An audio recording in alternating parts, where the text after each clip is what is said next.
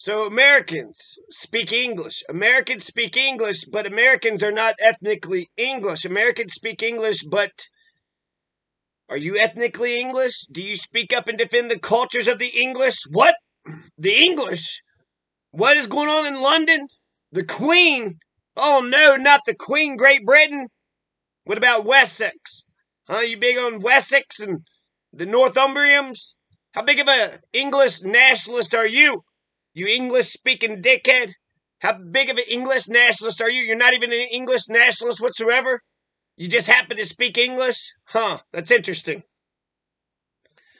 So if England came over here and said, hey, we're defending the English speakers from the whatever, that would be the same justification that Mr. fucking mass murdering, killing, dirty, rotten son of a bitch, the Ivan the Terrible, Vlad the Mad. What's he killed? 40 fucking thousand, 50 fucking thousand? Anybody know? Anybody give a shit?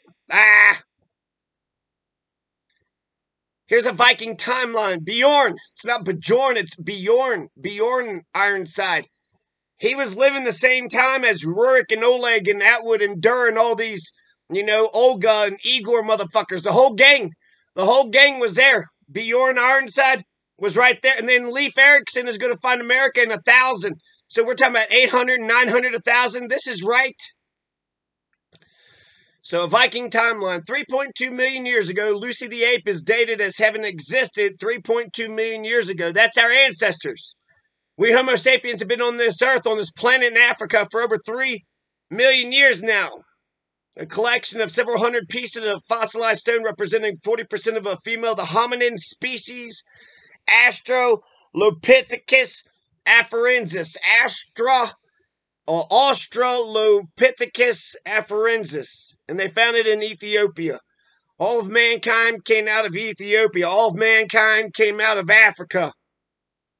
50,000 years ago is when Homo sapiens broke out of Africa and then populated the world. Some went to the east, some went to the north, some went to the west. 50,000 years ago, humans broke out of Africa. They went to the Middle East, some went to Europe, some went to the steppes, some went to Australia, and then some, crossed the fucking Pacific and went to the Americas. 14,000 years ago is when Homo sapien got to the Americas. 14,000 years ago. The Europeans, they just got here, 550 years or some shit? 520 years? You just got here, white man. 520 years ago, you've only been here for 500 years. The red man's been here for 14,000 years. And the black man since the beginning of time. And you are the black man. Okay, white man? 513 BC 2,535 years ago. You had the Persian king Darius. He's going to invade Europe's Scythia in 513 BC.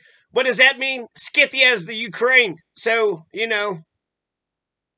when Candace want to say, sits there and act like the Ukraine just existed yesterday, just yesterday.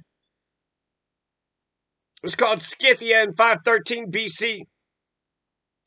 The Persians, and actually Scythians were Iranians, the Persians are Iranians, so this is Iranian on Iranian violence. And they're both saying that they're trying to take the Ukraine. The Ukraine is ours, the Ukraine is mine. The Ukraine is big. It's a big land mass. It's got all those minerals and resources, and it's got all those people. And it's also a very important corridor, between the east and the west. It's like the biggest corridor ever. It's like the goddamn corridor of corridors. 500 BC, 2,522 years ago, Confucius, a.k.a. Master Kong, not King Dong, but Master Kong, 500 BC, was born. So the Persian king Darius had tried to take Scythia, the Ukraine, 13 years before Confucius was born. And then Jesus, Lothbrok Christ, is born on year 0. I'm pretty sure Lothbrok is Jesus' middle name. 500 AD, you have King Keev. This is the first Ukrainian hero, King Keev. He's going to find Keev. He's going to find Keevets, and he's going to find Keev. He's going to have 2 brothers and a sister. His sister Libid, and his brothers Shechek and Corvette. I'm not for sure what the other... But he comes with 2 brothers and a sister. They find Keev. They find Keev in the 500s. So hundreds of years before Rurik and those goddamn Swedish fucking Viking motherfuckers. Rurik and Oleg and Olga. So they're going to say that Oleg founded the Kievan Rus in 882 AD. So King Oleg, the Swedish Viking Oleg, goes to Keev in 882, and that's when the Kievan Rus begins. When Oleg, for some reason, it's when when he takes Keev, that's when it becomes the Kievan Rus. They expand the domain from Novgorod, Ladoga, all the way to Keev, and so now it's a state. Or they say it's a state. Why would they... Okay, anyways.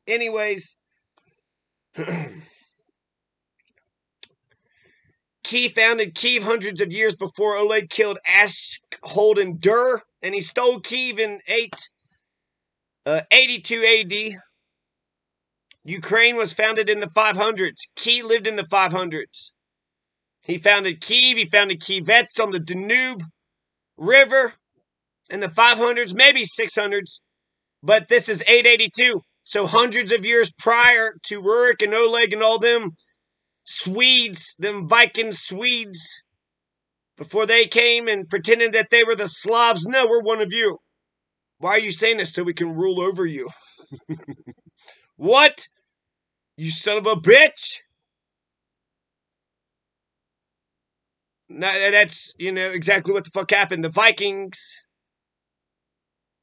The Swedish Vikings came after Keev had founded Keev hundreds of years. So Keev founded Keev hundreds of years before the Swedish Vikings, supposedly. And he killed the guy. So we know that he killed the people that was there. So he didn't find it. He didn't establish it. He just stole it from somebody else. We know that. He killed Ashholden Dur. What we don't know is Ashholden Dur could be Swedish Vikings, or they could be the Slavs. Who is Ashholden Dur? It could be Aldur. It was could be, I guess, a Turk. But Oleg is going to kill Ashholden Dur and steal Keev. He stole Keev in 882. The beginning of the Kievan Rus is, they won, or they took it by bloodshed.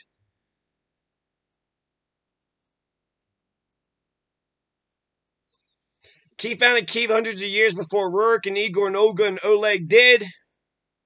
And he was the Polans.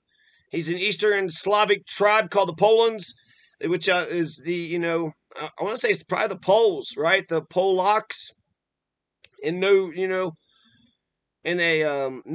disrespect, Polak, in terms of polyany. Okay, 750 AD, 41 Swedes killed, left behind around the island of Osul, outside Estonia. 41 Swedes killed and left behind around the island of Osul, around Estonia, 750 AD. What the hell is that about? 830s AD, Swede reached Mike La Ga Roar, Constantinople, 830s, in service of the emperor, some of his personal guards. In 844, when Louis the German defeated Rex Gasto Mu Isli of the Obodrites. 844 AD, 855 AD, Bjorn Ironside raids the Seine River in West France all the way to Paris. 859 AD, Bjorn Ironside joins Hastings on a Mediterranean raid. 860 AD, the Rus attack on Constantinople in June 860 took the Greeks by surprise like a thunderbolt from heaven, as was put by Patriarch Photius in his famous oration written for the occasion. This is Rurik and his brothers Cineas and Truver Varyages. So the Varyages, the Varangians, the Norse, the Magyars, the Swedish Vikings, the Gotlanders, the Northern Swedes, the Norwegians, the Rus, the Danes. Cineas and Truver might not actually be his brothers. Could just be a misinterpretation. The Vagyars, or the Varyags. The Varyags, the Magyars. The Varangians. What's a Varangian?